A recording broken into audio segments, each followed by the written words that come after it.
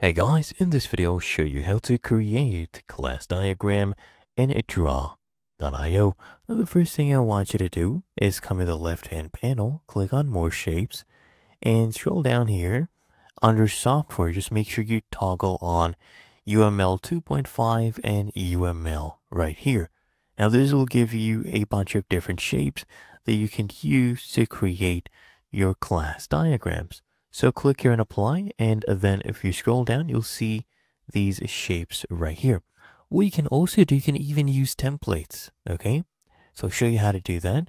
You click here on arrange, click on insert, and then just click on template, and you get a bunch of different, categories of templates. You can even come here and just pick out a class diagram as an example, and you click on insert, and there you go. So this is what it looks like. You can also bring in shapes from here as well, as you can see. So that is how you can create class diagram in Draw.io.